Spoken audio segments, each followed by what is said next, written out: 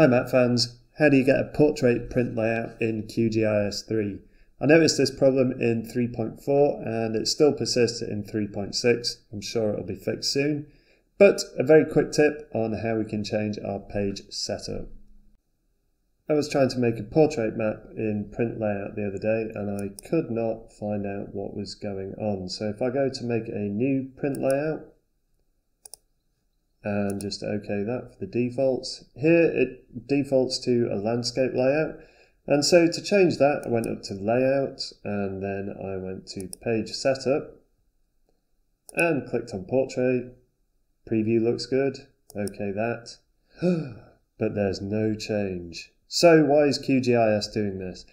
I'm not entirely sure, but I did eventually find the answer. I think it was on North Road's Twitter feed perhaps.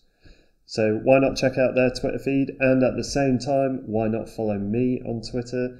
And the solution to this, just a very quick one, is to right click the page and go to page properties there.